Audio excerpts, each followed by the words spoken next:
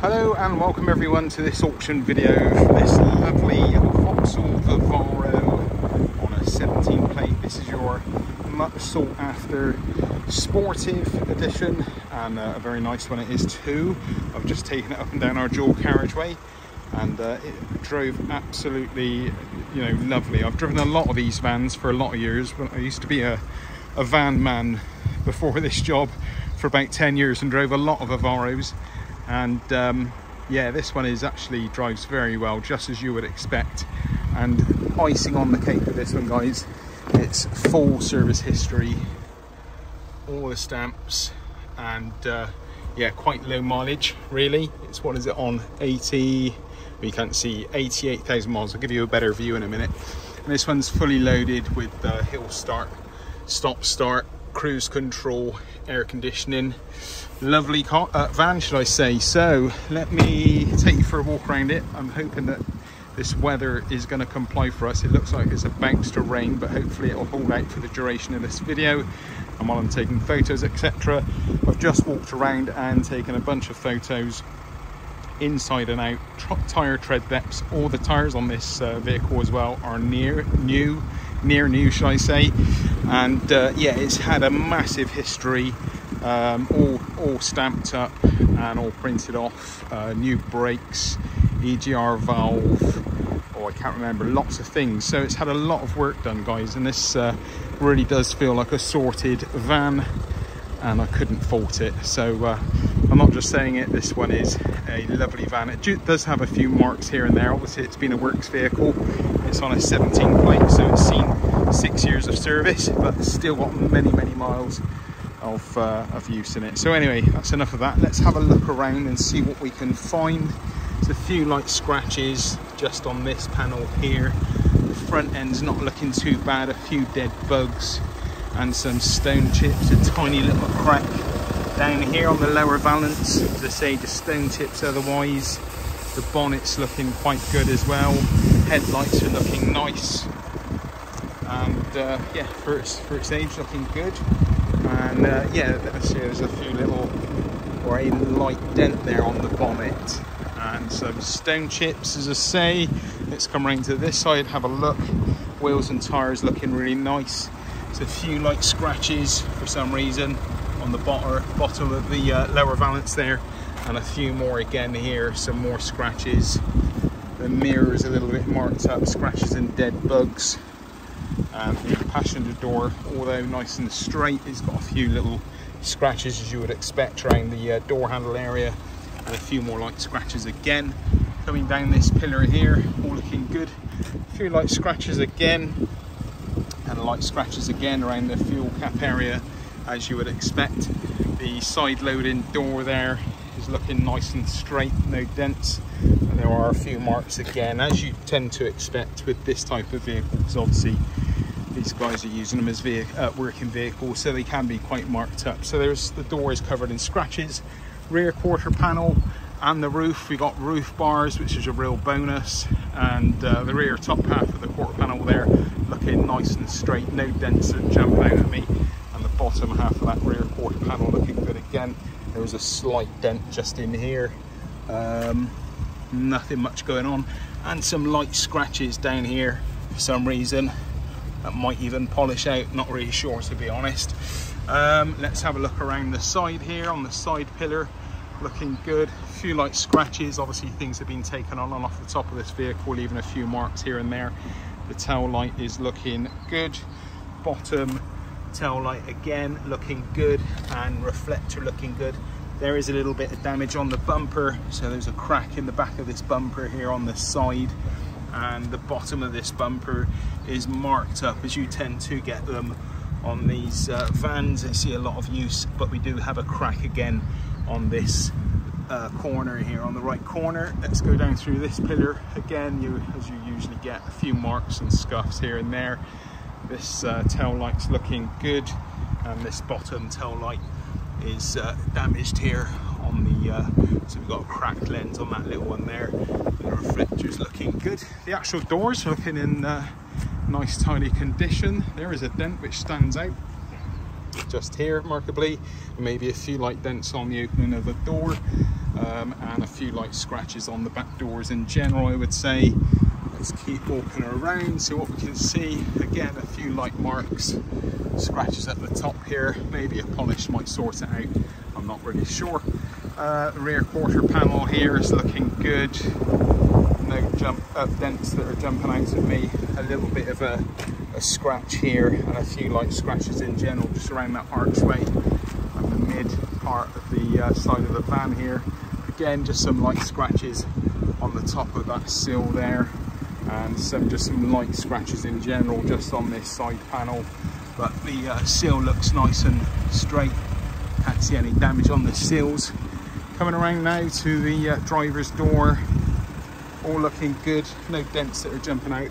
A few little marks, that was the dirt, but there's more of a scratch here by the door handle, another one here, and your general scratches around the door handle as you would tend to expect, and a few light scratches on the door, and again just round by that Sportive sign, and as I pointed out earlier, those there, and the mirror again, lots of dead bugs, a bit of touch up. Here comes the rain, so I'll try and get through this as quick as I can, guys. So let's get back here, and doors open, no problem, and yeah, your usual kind of marks as you would tend to expect on these doors as a working van. And yeah, no problem with the operations of the door there. We've got carpet in the back and everything's looking tidy and presentable. So let's have a look around the passenger side before these heavens open on us. So let's have a look, and yeah, all looking good here, nice and clean and tidy. Electric windows, they've all been tested, everything works fine. The interior looking good. It's a little bit dusty here and there, a little bit muddy, could benefit from more cleaning. I personally just cleaned this one up myself and tried to get it looking a bit better, but because I can see it's a lovely van, I want to show it at its best, but I'm sure you guys could put some more time into it and make it look in A1. So let's have a look on the driver's door. Door card again looking all good. Electric mirrors and windows work fine. We've got hill start parking sensors which work. And we managed to get in before the heavens opened. We've just got to check under that bonnet. So let's get all these lights off, turn the eco off as well. We've got no warning lights and a mileage of 88,140 miles. Let's put that back on. As I say, we've got eco setting as well, which works fine. What else have we got? Cruise control, which is here, and stop start. We've got aircon that does pipe out nice cold air, so yeah, the aircon is working fine. You've got your radio here, and yeah, all the rest of your interior, and more importantly, we've got full service history. Let me take you through that, and 2 keys. I don't know if anyone knows the history of Vivaros, but they're only actually were ever serviced every 2 years, but this one's actually been serviced more than 2 years. A good condition lock-in wheel nut there, and a Vauxhall wallet, and we have the booklets, the manuals there, and the service book with lots of stamps in it. So it's a 2017, so the first service after 2 years in 2019, and then 2021. It's then been serviced again in 22 and 23, and it's not due a service until next year. And I'm pretty sure the MOT runs out next year as well. So we've got a nice long MOT and service, not due a service and MOT again. And I've just gone through our database and printed off all the service history here. And yeah, it's nice and conclusive. Let's get this door open, is a little bit muggy in here. Okay, so let's have a look at the service history. Going from 2023 backwards, so we've got service there, 2023, and this is just your standard service.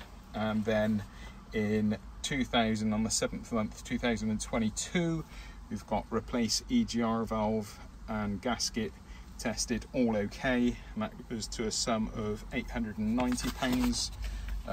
Then there's another service there in 2022 which coordinates with the book there again, £200 odd, and it also had brake fluid change, engine flush, blah blah blah. Yeah, so that's all that. And then we go on to the EGR valve being replaced again. So what one was that one? EGR valve. I'm not sure why that's got two. It must be different work there. I think this might be turbo gaskets, etc.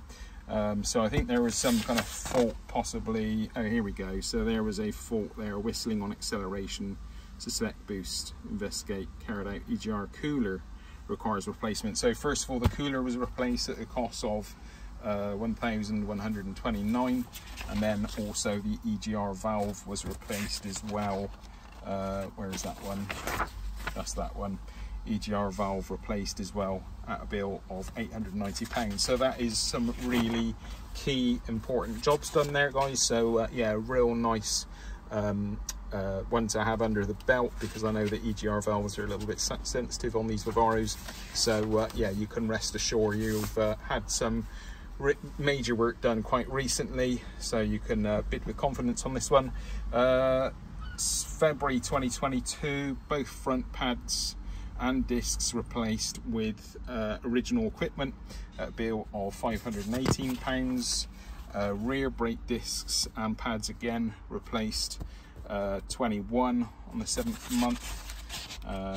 Let's see what else we got here. Another service again in 21. That's your basic service there. Let's see what else we've got. And then 2019 clutch master cylinder replaced. That is another thing that goes wrong on these Vivaros. That has been done in 2019. I had no problem at all with the operation of the clutch here. It's nice and smooth, and as you would expect it. And then a network queue done in 2019. So yeah, it's had a massive service there. All the other bits and pieces done there. So a real nice bit of service history there. I'll just start this one up for you. It seems to have stopped raining. We can just check for any warning lights coming up again. Get this handbrake off, get the lights off, turn the eco off, and yeah, no warning lights there. So that's all good to see. So I'll just take you for a little look under the bonnet and we're done.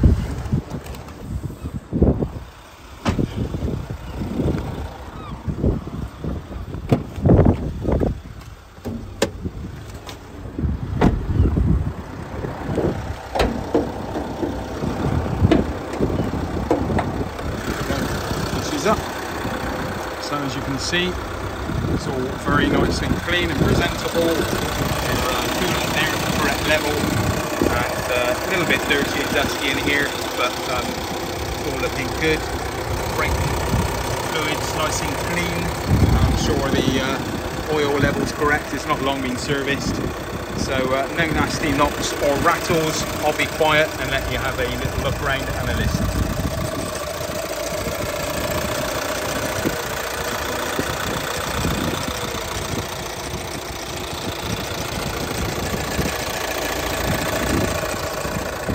There we go, guys. I hope you've enjoyed today's video, and happy bidding.